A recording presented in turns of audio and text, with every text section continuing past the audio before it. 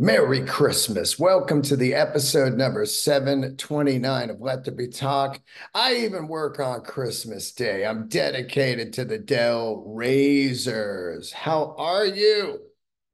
How are you on this Christmas Day? I am going to dedicate this episode to a long-time supporter, a long-time Dell Razor, a fabulous human. This episode is dedicated to Robin Yates. She has been following the show for, I think, since it started, and she is a kick-ass Patreoner and great human. And I just want to give a shout out to her and dedicate the episode to her. And also thank you to everybody else that is part of the Patreon. I dropped a bonus episode this week. Hope you guys are tuning into that. And I can't thank you enough. It really helps, believe me. Also, if you want to help the podcast, subscribe to it on YouTube or iTunes and leave a review. Leave a review. It greatly helps. Hold on, time to hit on a little bit of spin drift here. Mm. Not an ad, just like this shit a lot. Okay, Christmas morning. Gertie is by my side, and it is a beautiful sunny day here in Los Angeles, California. No traffic, just a great day to get out and drive around. Go out to the mountains or the beach or whatever. Just this is a day where no one's on the road. This is New Year's Day, the greatest days in LA. Somebody said, I wish it was like this all the time. And I said, yeah, you wouldn't be able to live here because it'd be $5 million for a condominium. The higher it goes up, the less traffic there might be because it'll just be all million and billionaires. Oh yeah. Oh yeah. Anyway, fired up, went and saw Ferrari last night. I usually go to the movies every Christmas Day, but this year I decided to go Christmas Eve because I want to watch the 49er game today. I am I'm back on board fair weather Dean over the last few years. Actually, I'm not really fair weather because I was a 49er fan all my life. Then I fucking said fuck football for years. Too many shitty penalties. Roughing the passer every second. Anyway, when I jumped back on board, the 49ers were shitty. Burr and I went to a game and saw him play the Arizona Cardinals a few years ago. And I was back in. As soon as I saw guys like Kittle, I was like, who's that guy? That guy's fucking cool. And then Purdy came around and I was like, oh yeah, Debo, they got all these weapons. I go, I gotta watch this historic season just for something to do, you know? You know what I'm saying? Anyway, so I'm gonna watch that game today and then maybe go to a movie tonight. I want to see Wonka. Everything's a fucking remake or a prequel or a sequel. There's no fucking original shit anymore. There's never going to be able to find the next drugstore cowboy or Gummo or Fast Times at Ridgemont High. Man, when I was a kid, they had indie films, and you would just take a chance, and you'd find out about a director named David Lynch or fucking Coen Brothers. It's crazy, the movie world. Ferrari, though, saw it last night, and I will say this: Adam Driver, just one of the greatest actors in the last 20 years. It's funny to think, like I don't watch TV. I haven't owned a TV. I'm going to finally buy one, I guess. I don't know why, but I'm like, maybe I'll get a TV and hang it up and not watch it. um, but years ago, I happened to watch that series Girls, Judd Apatow, and everybody's talking about it. You watching Girls, and it was kind of the first real series where you got to see some hipsters in the wild. Hipsters out in the wild. And I fell in love with the show. Mostly it was because of this guy, Adam Driver. He was fantastic. And then they had some weird nerdy girl on there that was great. And then they kind of had kind of the awkward barista guy. It was just all the hipster characters. Awkward dude, nerdy girl, hip girl, uh, rich girl. They had them all. They had all the hipsters. If they were dolls, which one would you get? Adam Driver. Anyway, this guy would steal the show weekly. This is before streaming, kids. You had to wait till a fucking Sunday. You had to wait a whole 7 days for the next episode back in my day. Woo-wee, 7 days. But every Sunday I'd kind of watch it, and I fell in love with the show. I loved it. And I loved Adam Driver. And here he is becoming one of the greatest actors in the last 20 years. To me, it's like him, Leo, Brad Pitt, and Joaquin Phoenix, and who else? The dude that there's one more guy. The guy that he played Batman, I believe. Fuck, can't remember his name. What's his name, Gertie? What are you doing, Gertie? Huh? What are you doing? Anyway, Adam Driver, man, if you haven't seen that fucking that divorce film from a few years ago with him and Scarlett Johansson, holy shit, that is a clinic of drama acting. It is fantastic. And then, of course, he was great in Gucci and all these movies he does. Not Batman, Star Wars, played fucking Darth Vader. Anyway, Ferrari. I am in on anything with cars, especially Ferrari. The two cars I love the most, Ferrari and Porsche. I'm not too much of a new Ferrari guy. Where I love new Porsches, I don't love new Ferraris as much as the old school ones, the Magnum PI, the Dino Ferrari, the old school Californias, all those old Ferraris and their logo. It's got to be one of the greatest logos of all time. Just that fucking shield, the yellow shield with a horse. God damn, they nailed it. They nailed it. And Enzo Ferrari is one of the greatest auto, humans on the planet. Looked cool as shit. Hard to find someone looking cooler than Enzo Ferrari. What a fucking name, right? My name is Enzo Ferrari. Enzo Ferrari. Oh man, this film is great. There was that great press release. I think I talked about it, or press conference where they were in like Europe and they're interviewing Adam Driver. And one guy stands up, he's like, let me ask you, I see the movie. It has a lot of crashes. The crashes look a little bit cheesy. What do you say about that? And Adam Driver just looks at him and goes, I say, fuck you.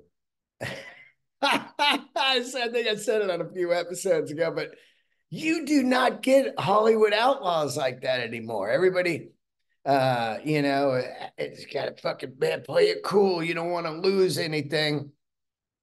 But he just straight up said, fuck you. And after seeing the movie last night, I could understand why. The crashes were beautifully done, man. They're fucking real. I mean, this shit is like, whoever that guy is just an idiot that said that, trying to push Adam Driver's buttons, obviously, because the crashes, the film, Michael Mann, he just shot this thing spectacular.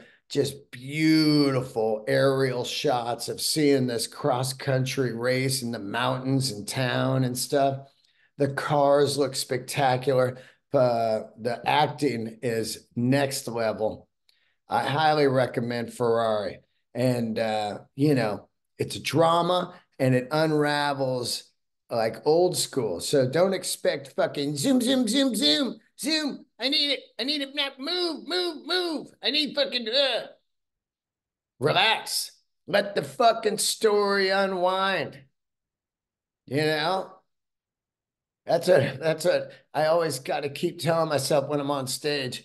Fuck these people. They don't need to laugh every second. It's not a goddamn 5 minute set. It's an hour journey. And let me take you on this ride. Anyway, I highly recommend Ferrari. So I want to see Wonka.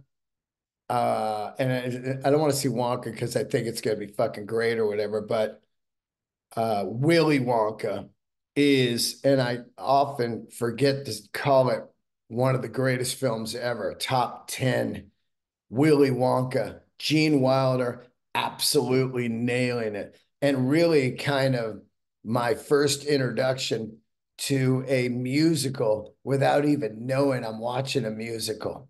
It's amazing. If somebody said, hey, back when I was like 9 or something, 10, 11, I forget what age I was, I saw it in the theater. Um, and which, by the way, I was talking about it. I was like, well, how did I see the Wonka in the theater? What year did that come out? Let's look real quick.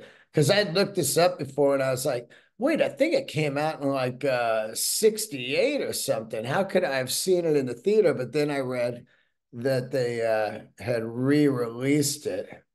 I could be talking out of my fucking ass. Willy Wonka. Let's see here. That stupid fucking I hate this fucking thing. IMDb, Willy Wonka. Let's see here. I can't, here it is. Oh, there's a TV series. I don't know, man. Fucking now I'm slowing down the podcast.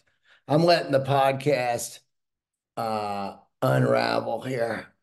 Wonka. Here it is, 71. So yeah, I was like, no way did I see it in 71. I would have been fucking like 5, but they re-released it in the 70s and it came to the theater where I was living and I went and they even had the fucking Wonka bars in the movie theater snack bar. And I was like, oh my God, I wonder if there's any golden tickets in there.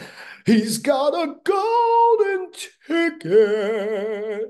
I've got a golden. Charlie, I got you a Wonka bar. Love that, man. I think, you know what? I was talking to Bill about that. I thought that was the dude from Chico and the Man. Hold on, let me look. And it fucking wasn't. It kind of seemed like the same guy, Wonka. God, I'm sucking on this podcast today. Here it is. Gene Wilder. What was Grandpa's name? Jack Albertson. Okay, Jack Albertson was Grandpa. Remember how he couldn't get out of bed at all, but then he got a golden ticket and then fucking, you know, he's jumping around out of bed. He could move. We thought he was all paralyzed. Our first introduction to like a paralyzed human, Grandpa Joe. Now let's see here. Now his name, I just said it was Jack Albertson. And wait a minute, Jack Albertson. And man, this fucking guy is the Chico and the Man. Bill was wrong. Bill's like, nah, it's a different guy. Nah, that's fucking the same dude. All right. Anyway, it's fucking funny to look at this. Wonka. Anyway, so I want to see Wonka just because it's a prequel. And I guess it's how he starts the chocolate factory. I'm not really a fan of that Chalamet kid. I don't really know much about him. I think he might have been in something I've seen, but I don't know. But I want to go see it, and then I want to see Godzilla. There's a new Godzilla out, which I had no idea, but Del James hit me up, and I talked about it before.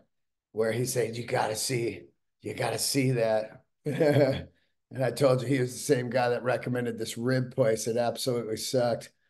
Anyway, so there's a new Planet of the Apes coming out. I saw 42 fucking minutes of previews at the fucking movies last night. I go to the movies 9 o'clock, right? It started at 9:42. Fuck you, AMC, you fucking idiots. Who wants to be in there another 42 minutes? This is insane. What are you fucking doing? 42 minutes. Mm. I couldn't fucking believe it, actually. 42 minutes of preview. A bunch of bullshit, too. And then it gets down to the end there, and you're ready to go. And here comes another 3 minutes of that Tom Cruise's ex-wife. She's like, oh, movie theaters. Oh, the way it should be seen. Yeah, fuck, we know. We're in here. Show us the fucking movie. That's why we're here. You don't have to remind us that the movie theater is a great experience, because right now it's not a great experience with 42 fucking minutes of previews and then you coming on. Oh, yes. Silence your phones and don't talk. Don't text. Shut the fuck up. Put the movie on. Unbelievable. 42 minutes. Unacceptable. So for now on, I'm just going to show up 30 minutes late. And then, I go to the movies at the Universal Studios. Great fucking theater. No one ever in there. No one. Because it's in the middle of the Universal lot on City Walk, and it's just tourists. And tourists aren't going to a movie while they're visiting LA. They're going to ride the fucking tram to see Jaws and fucking Psycho House and shit from the 70s. Hilarious.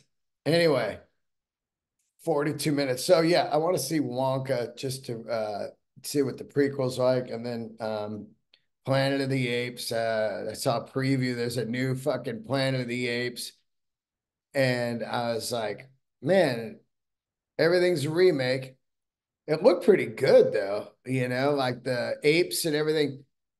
I don't know, I like the old school where you had to go in as an actor and earn your money. You had to sit in a chair for 8 hours. You get there at 4:30 a.m. You're all hungover from the night before, maybe a cocaine party in the Hollywood Hills.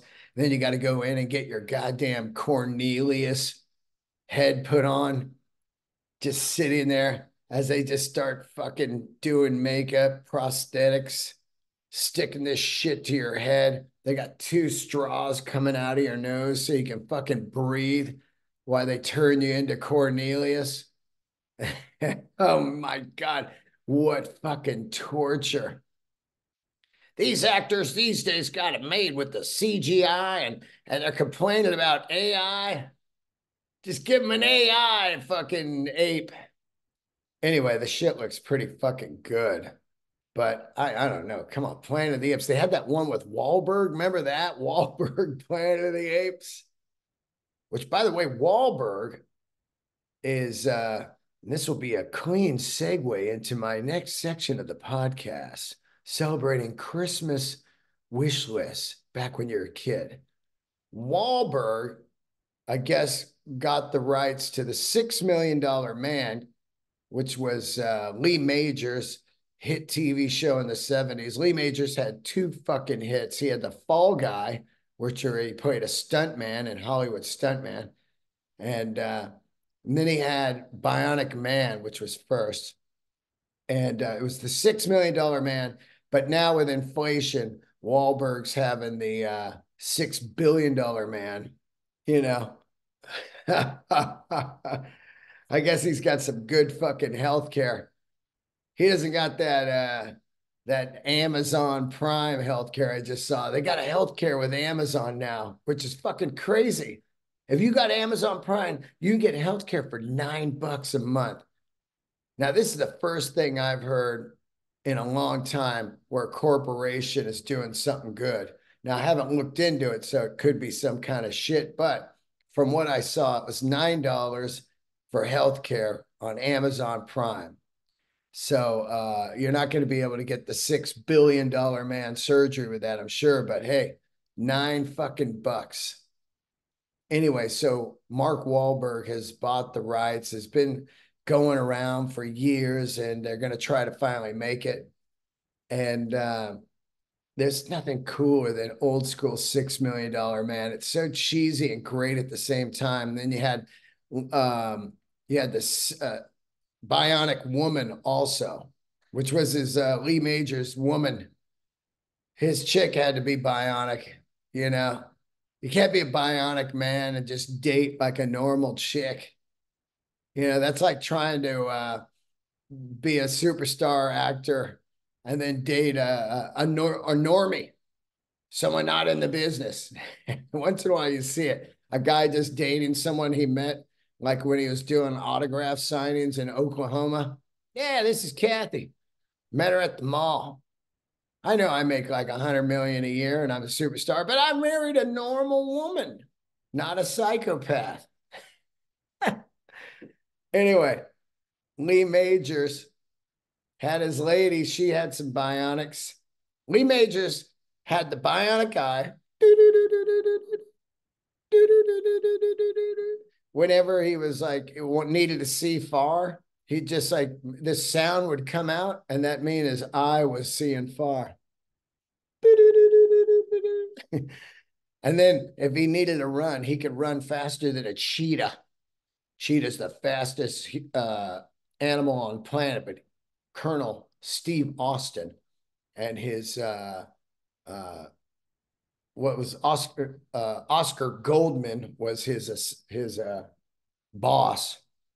Anyway, he would start to run and go ching ching ching ching ching ching ching when he's jumping over fences, ching ching ching ching ching, and then this music would come on. Dun, dun, dun, dun, dun, dun, dun, dun, dun, dun, dun, dun, ching ching. I'm fucking nutty today. Go listen to it on iTunes. Shing, shing, shing, shing, shing.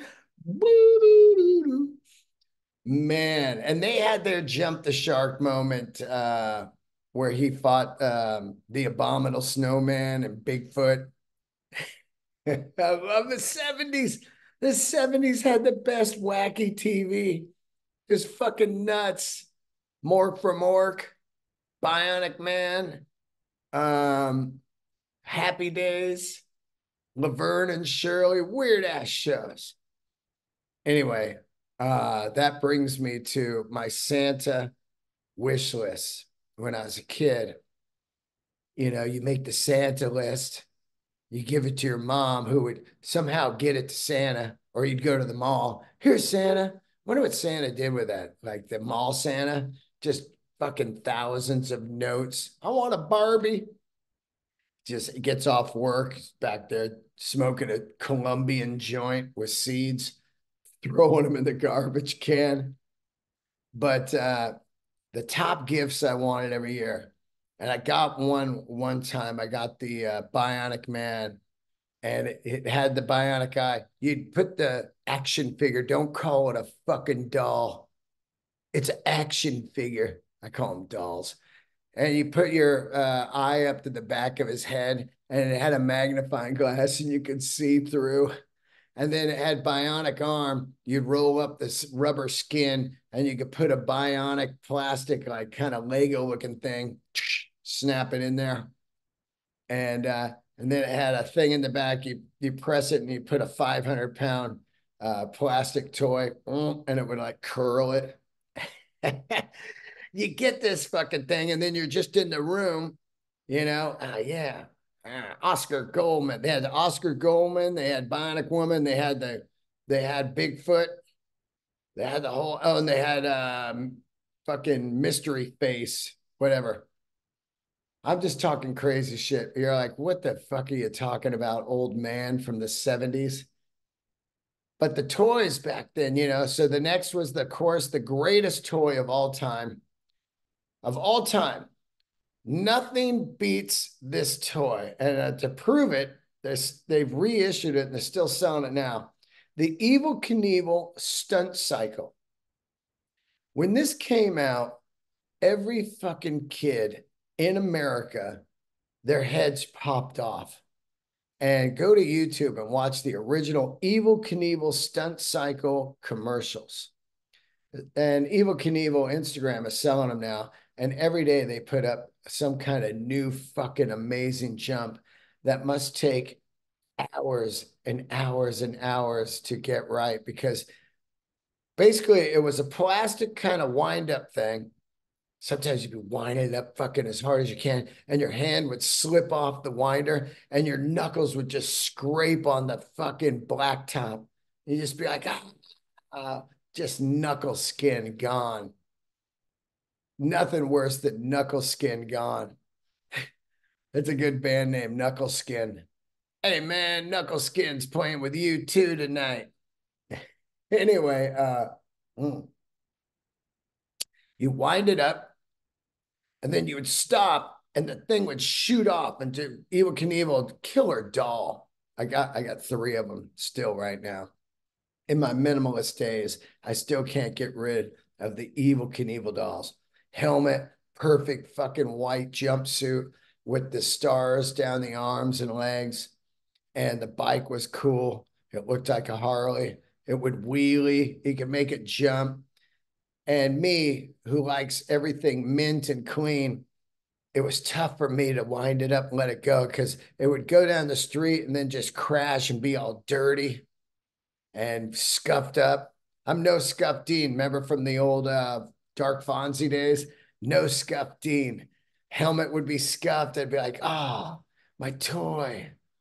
Because you only got we were poor. You get like 1 toy a year, 1 or 2. Maybe you get the Evel Knievel and then you get a couple fucking stocking stuffers hanging from the fireplace. Shit in there. There was always that candy cane box my mom would get me. You'd open it up and it'd be the rolls of candy canes in there, the candy cane box, some D batteries that you need for whatever fucking toy you got in the stocking, a yo-yo, and then some treats for your dog for some reason. We're in the stocking next to you, Gertie's stocking, right, Gertie? Which, by the way, I got to tell you, man, it has been a rough day today. It's the first Christmas without my mom, and this is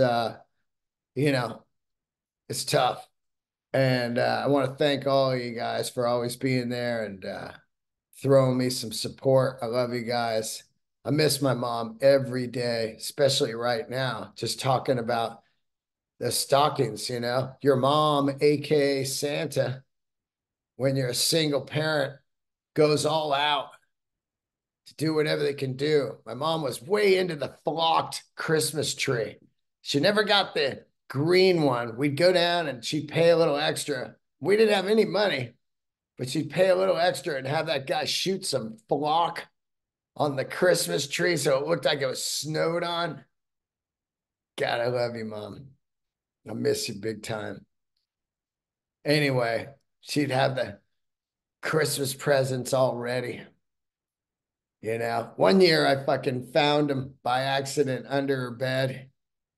I dropped something or something happened and I looked under the bed and there was like my Christmas gifts. And then I knew Santa didn't exist anymore. That's a weird part in your adulthood, not adulthood, your childhood. And where you're like, oh, wow. Like I saw the gifts and then I just didn't know what to think. And then I just didn't say anything to my mom because I think she wanted to carry on the Santa mystery over the next few years. I just kind of play it off. When's Santa coming, Mom? I'm like 13. 13, just listening to AC/DC. Hope Santa brings me a car. Anyway, I miss you, Mom. Evil Knievel. My mom got me the Evil Knievel one year. She got me the Bionic Man one year. Um, the one thing I never got, she got me this was the major malfunction. I talked about it before, but I wanted the G.I. Joe with Kung Fu grip. One year they had this rubber hand on G.I. Joe. You pull it apart. It was Kung Fu grip. The toys back in the day, man. There had to be guys just smoking weed. Like, what if we gave them like a rubber hand and called it Kung Fu grip? Yeah, fuck yeah, that might work. They just, your G.I. Joe comes with just a fist and you open it up, Kung Fu grip. And the way they filmed those commercials, now G.I. Joe with Kung Fu grip. And then be kids, don't mess with me. I got Kung Fu grip. And they must have shot these commercials for months on end. All of the toys, it'd be throwing like a G.I. Joe and it'd be in a tree. But I never got the G.I. Joe. My mom fucked up one year and got me the Big Jim, which was like a bad spin-off of G.I. Joe. I used to say it was Ken. It was a Ken doll. And then one day I stumbled across this thing, Big Jim, on eBay, and I go, no, that's fucking what it was. It was this weird Big Jim. The other companies, like, their battle against GI Joe to try to, it just was wrong. My cousins had the GI Joes and they were cool. They had those fucking beards, look like this. They had a redhead one. They had the Bill Burr GI Joe with the red beard. They had one guy with the black beard. They had a blonde beard. And then they had the just mini hair. It was like, it was funny to be like GI Joe with real hair. Where the fuck did they get that hair? Anyway, she got me a Big Jim. It was like, and then you got to just act, happy, like, to your mom. When you're young, man, I don't know. I wasn't fucking evil. I didn't want to disappoint my mom. I'd be like, oh, cool, a Big Jim. And then your neighbor friends are like, what'd you get? You're like, I got a G.I. Joe. They're like, well, let's see it. It's at home. You don't want to show them Big Jim. You get fucking clowned for a Big Jim. Oh my God. It looked like he did gay porn, Big Jim. Just fucking all in shape, weird Levi jacket on. um, and then the other thing that was always the dream was an AFX slot car track. And myself, since I've been young, I always like the best shit, because they had AFX and then they had the cheaper version, Tyco. But AFX had these cars called the G Plus. That was the slot track. You got a little controller. It has a thing. Zzz, zzz, zzz. It goes around the fucking slot track. I had the yellow Porsche Carrera.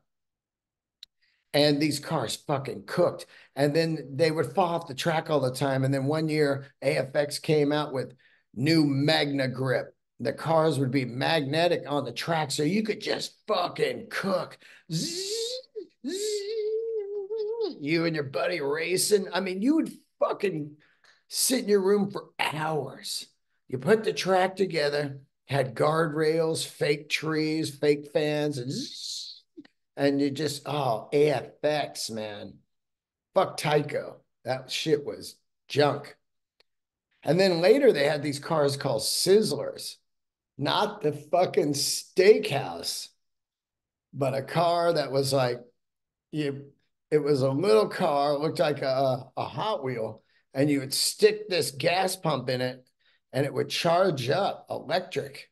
A little car, just the Sizzlers. Man, I'd like to see that on eBay. That just hit me. Anyway, that's my Christmas dream list for years. And then, of course, always a bike or a skateboard. But the toys, and then later, my mom got me the Kiss, Rock and Roll Over record for Christmas and a record player, my own fucking shitty little record player, those ones that are in the box, you know? And oh my God, I had that and the Don McLean Bye Bye Miss American Pie 45 and the Partridge Family record, I Think I Love You. Those were the three records in my room. And Kiss Rock and Roll Over came with that fucking sticker. I stuck it on my bedroom window. All shitty. When you're a kid, you don't know how to put a sticker on without the bubbles. It was all bubbled and fucking I put it on wrong. You don't know how to just like smooth it out as you're putting the sticker on. You know, you didn't have like a cool squeegee or something just to get the sticker on with no bubbles. Oh, I hate when you put a sticker on, it's got bubbles underneath, the air bubbles. Terrible. Terrible player. Terrible. Anyway, Merry Christmas to all of you. Absolutely love you guys and hearing my loony Christmas stories. A couple more stories. Oh, I'm gonna get Chinese food today. I can't wait. Chinese food. I do it every Christmas usually. Try to get a little Chinese food over at this place that Uncle Joey turned me on to years ago called Green Apple in Studio City. It is great.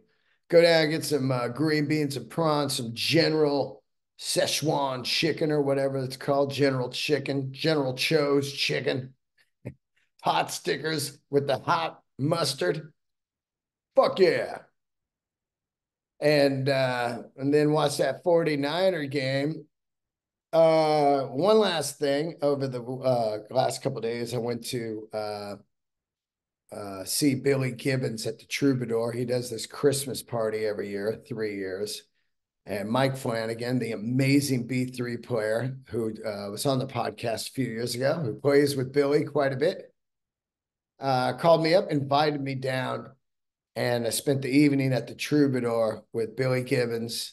And this guy, it just couldn't have been nicer, man. Gave me and Billy Rowe from Buck Cherry and Rock and Roll Relics and Jet Boy fame. He gave us just a solid 30 minutes, just him and Billy and I, just in depth, engaged, cool conversations on guitars and comedy and rock and roll, man. And I just realized that fucking Billy Gibbons could be the nicest. Him and Mike Inez, if they were in a band together, Mike Inez from Alice in Chains, which by the way, there's only about 170 tickets left for the Bon Scott tribute on January 9th. Mike Inez, looks like Juliette Lewis is coming back again. Kick ass. Lur from Primus, Dave Lombardo from Slayer, Scott Ian, Billy Rowe, Steve Gorman, Josh Z, myself singing. Who else on drums? Josh Freeze from the Foo Fighters and every band ever. We've got a crushing poster done by Kai Aarons. And we are going to be I am going to be giving away a Gibson Epiphone SG at the concert. And I'm going to do it in a very cool way. I'm going to stick a special something under one of the seats in the general admission. And when Bill and I finish with the comedy, remember, Bill Burr is playing drums and doing fucking comedy. Just the ticket price alone is worth Bill Burr doing comedy. And then you get this super Bon Scott tribute. But when Bill and I finish the comedy portion of the show, we are going to ask somebody to look under their seat. And if they have the magic fucking whatever it's going to be, they will win this Gibson Epiphone SG. What a fucking cool thing. Thank you, Gibson Guitars, for doing this with us. Also, we will have some special other things going on there that I can't mention right now, but get your tickets, deandelray.com. Bon Scott Tribute, January 9th in Hollywood. fly out for this. I highly recommend it. There are going to be some surprise guests. So anyway, Billy Gibbons does this thing at the Troubadour every year, 3 nights, Billy Gibbons and friends. And Joe Bonamassa was there. Joe Bonamassa fucking played the shit out of this original 58 Les Paul. And Joe's going to come back on the podcast and talk about that guitar. It just blew my mind. I'll post a photo of it today. But Billy, man, just a fucking great human. Now, yes, I did ask him to do the podcast. He said he would do it, but you know, he could just be kind, be saying, "Oh yeah, I got you, no problem, my friend." Here's how he told me to call him. Billy is there's no one like Billy. Billy pays for everything in $2 bills. Billy uses like a peso for a guitar pick. Billy has his own lingo. So he said, give him a call. But this is how he said. He goes, "Hey man, why don't you send me a smoke signal tomorrow and we'll get together." He's got this card. It says Billy Gibbons, friend of Eric Clapton. And he hands you this card. Oh, by the way, I fucking just got this. Let's see if you can see this. It's this Bluetooth Marshall speaker. It's about the size of like a fucking one of those big candy bars. And I'll tell you what, it's disappearing. There it is right there. It is cool. I got the cream version, Randy Rhodes. And let's see if let me get it to let's see if you can hear it just real quick, like a fucking oh, Gertie, every time I turn it on, Gertie barks. She didn't do it that time. Okay.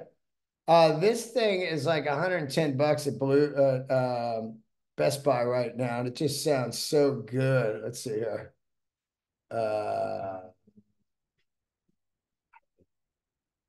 Here we go. See if we can hear it. Okay. Here we go.